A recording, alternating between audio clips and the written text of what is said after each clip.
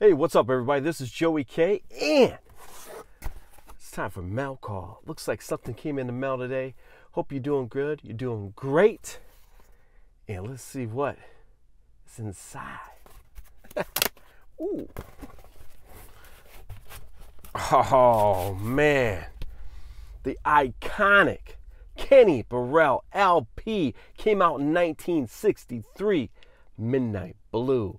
This is a must-have in your crates, man, in your collection of vinyl, in your collection of music.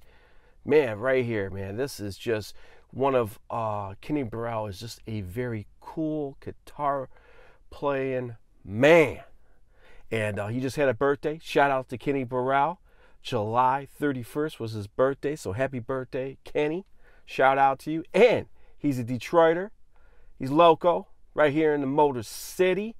Went to Cass Tech. Technicians in the house. Hey, CT.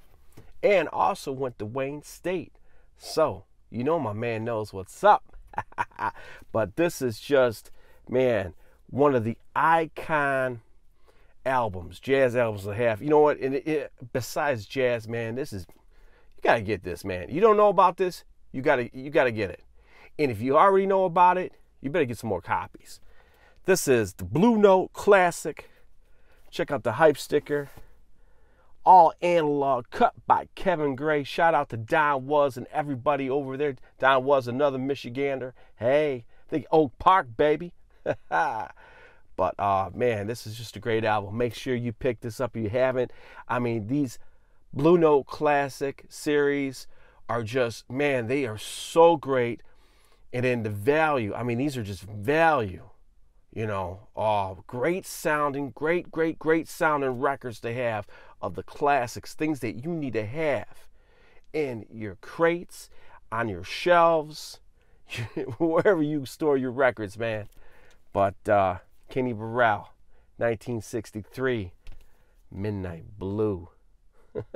You know. You already know. Well, hey, enough of the chit-chat. I got to let you go. Time to drop the needle. I wish you and your family all the best. And remember, stay smooth. And I will see you in the next one.